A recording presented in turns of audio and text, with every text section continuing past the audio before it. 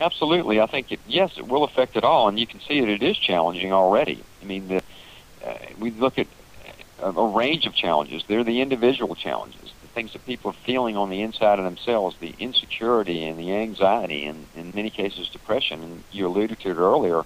Many people are struggling, and they need to take medication and things just to cope. And that's at the personal level. Then you have the societal level. You can see many of the social systems, the very things that we've relied upon for security for a long time, are beginning to crumble. Things like the financial system and the financial crisis that we're in right now and have been through for the last year or so. In the United States, the healthcare system. Around the world, things like the governmental systems, the legal systems.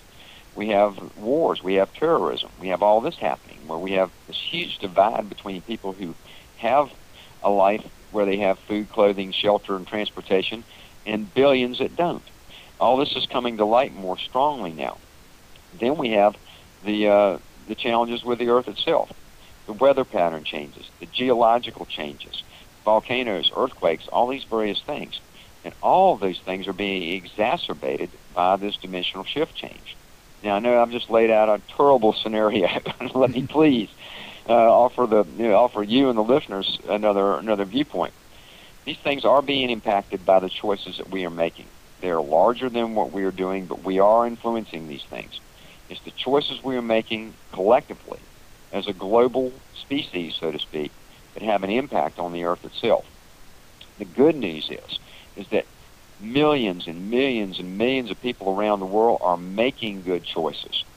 They are moving into the new intelligence. They are changing the way they believe. They're changing their lifestyles. They're changing how they treat one another. And new intelligence is emerging in people. And I see this everywhere I go. I certainly see it in Europe. I certainly see it in Scandinavia. I certainly see it in Sweden when I'm in Sweden. This amazing new intelligence is emerging. So I am a very hopeful person. I'm a pragmatist saying, yes, we're going to face more challenges as we move along in the next coming years, and that's going to be tough. But we're also manifesting a whole new social consciousness that is going to put us in a position where we're going to have this new world. It's going to be a much better world than the one we live in today, and it will happen, in the not too distant future. So I'm a pragmatist and a hopeful person all at the same time. Mm. So what do you think people's, if you will, responsibilities in all of this? Do you think that a big part of this is that we need to become more aware of ourselves, of our surrounding and so forth? And from that point of view, what I'm seeing right now, I'm a little bit more skeptical in that sense. I see that there's a lot of problems out there in one way. I reckon as well that this has to do with the fact of what you choose to focus on as well, obviously, and what you decide to highlight, absolutely. But in terms of people's responsibilities here, if you will, any comments on that, Howard? Yeah, Heinrich, and I'm glad you asked the question. It's actually a very mature question on your part. Yeah, we all have a responsibility. What's interesting about this time period and this dimensional shift is that it comes down to our individual self-empowerment or not. It's an individual process. The choices that we are making, whether we are choosing to operate from the unmanaged mind through the roar of ambition and survival, or whether we're really operating more from the true core heart intelligence that we have, is the choice. Are we complaining and griping and fighting and angry all the time, or are we more caring and compassionate? Simple choices like that, moment to moment, day to day, are our responsibility. And it is an individual game. It's becoming more and more that. I think, a lot of people talk about the shift. They talk about 2012, and they see it through the viewpoint that there's going to be these big external events that create the change. There may be external events, but the real change is going to occur as each one of us begins to make a shift in ourselves, to operate more from our higher principle and our higher dignity as best we can, allowing for our humanness, allowing for the challenges, but making an effort to do the right thing moment to moment, day to day, whatever that right thing is. And that is our responsibility. And it's also the greatest service we can do to the world today. The things that we do, the projects we're involved in, the business stuff that I do, all those things are important and they count. But the real, true, most important contribution we make are those individual choices we make from the inside out. And that is our responsibility. And it's an era of self-responsibility that we live in today. And that's why I liked your question a lot, because it gets right down to the essence of it all. This is an individual choice about what we do or don't do. And those choices are what's dictating the speed of change. You know, Howard, we're on this program also kind of, if you will, conspiratorial oriented on this show. We Sure. focus on the fact that there is a power elite as well, and from my point of view, when you mention all these things, the question and the thing that arises here is I don't think that they will let go of the easy of their control of their system that they have in place. How do you see this in terms of the change that you're talking about? Do you see that there's a strife going on, or do you see that these people in charge and so forth simply will change from within and follow along with this, or any comments on that? Well, I don't really know. I mean, I find the conspiracy stuff interesting, certainly entertaining to me when I hear about some of these things. You're right. You know, people that are in power don't usually give up their power very easily, and a lot of that's what's going on right now. It's you know, you see that the fight already taking place. And so what's going to happen in the future, I'm not sure, but I think that ultimately the momentum of it all will be so strong that, you know, things will change anyway. Certain things will just have to change, whether it goes beyond just what people want and don't want.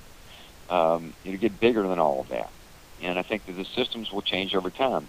I also think that as the people began to express themselves in new ways, it creates an effect and a change. I mean, you look at it now, the people themselves have a great ability to communicate. You have this radio show. It's internet-based. It goes all over the world. There's no limitation to this, for example. And there's a lot of things like that where we have a voice today. And those voices will get louder and louder, and as they do, it will force change. People in power won't let it go easily. They'll fight. They'll manipulate. They'll do everything they can. But ultimately, the rising tides of the people, I think, will win out. And I think it will produce some massive change. But, you know, again, when you look across the landscape of life today, it's easy to see that it looks like, how are we going to solve these problems? And I admit, I can feel the same feelings. And it looks daunting sometimes, like, how in the world is this ever going to shift? Yeah. You know, I just see so much of that, and it can bring me down sometimes. I just don't see sometimes how it can possibly work out. But then I find this place in my heart where I access something larger than self, and I access my own core power and my own intuition, and I begin to see it differently. I see it more hopefully, more open-ended, and more possibilities begin to emerge from me. But I can feel both just like anybody can, and that's I say that with compassion because I go through the same thing. I do believe that you're right on that note, Howard. I want to ask you a little bit more about technology. You mentioned the internet before here. What is your the HeartMath Institute kind of relationship with the technological development in all of this as well, with technology aid in this process? I mean, you guys, for instance, have a lot of technology-based products out there and so forth in order to aid along with this. Yeah, we do. Well, we have, like, you know, once we understood the heart-brain communication that I talked about earlier in the show, we wanted to know how could you improve it, and we began to study a field called heart rhythm analysis. Its medical term is heart rate variability. And that gives you a measurement of the quality of communication between the heart and the brain. And then we discovered you could improve that. And so we began to develop technology that can measure changes in the heart-brain communication and then use those measurements to train us how to improve the communication between heart and brain. And so the state that we were improving is really something I referred to just briefly earlier called coherence, a highly ordered, highly synchronized state. So we developed the M-Wave technology. That's E-M-W-A-V-E. It comes in computer-based versions as well as handheld versions. Now, the M-Wave measures the subtle changes in our heart rhythms, and it scores those changes to determine how coherent they are. Low coherence is normal, high coherence is optimal. And you can see this happening on the screen. You see the heart rhythm patterns on the screen, you see the coherence levels changing, and you use this technology to learn how to improve your heart-brain coherence. It's powerful technology. We sell the M-Waves, hundreds of thousands of them really all around the world. They're available in many countries, we sell them in over 75 countries.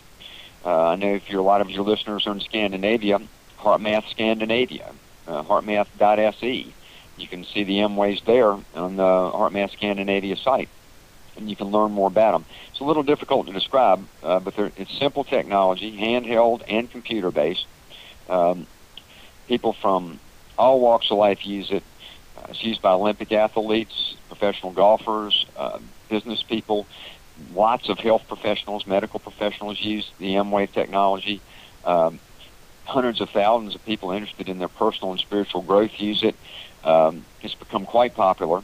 It's in a sense a form of biofeedback, but it's different than brain biofeedback. It's really heart biofeedback.